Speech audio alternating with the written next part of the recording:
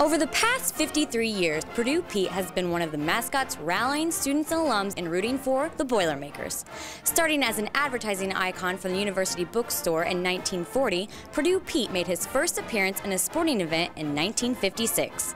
Originally made out of chicken wire and paper mache, Pete offered limited mobility for the student playing him on game day.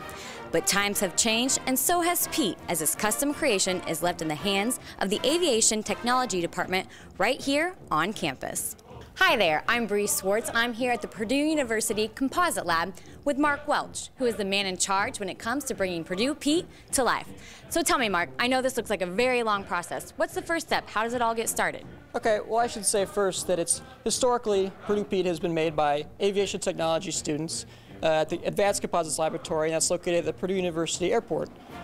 This process is very similar to the way we make aircraft and boats, so we have the experience. The first thing we did is we made a plug. This is the master model for which all Petes are based from. From that, we made a mold. Now, this mold is a rubber mold. We use rubber so we can peel it off of the hard shell of the face when it's finished. The material that we make Pete out of is fiberglass, and this is just a fabric. And this is the same stuff that the planes and boats and Exactly. And what we do is we infuse an epoxy resin into that to make it nice and sturdy, rigid, light, and strong. The part that comes out of the mold is this, and this is the green color is the resin that you see. And from that, we have two parts, and we seam those two parts together, and we have what Pete actually looks like. You know, it's the whole head. Now, it's not quite finished. We have to fill in little defects and voids, and then we have to paint it. And then when we paint it, it looks like this. Pete. Yeah, it's Pete. And here we have the head. It's all painted. We have the helmet. The helmet is made the same exact process. We have a different mold for that. And then that just sits right on top. It's Velcroed on.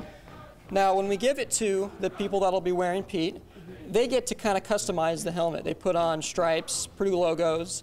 They put on hair and eyebrows, kind of paint lips on them if they want. And we actually custom fit it to the wearer.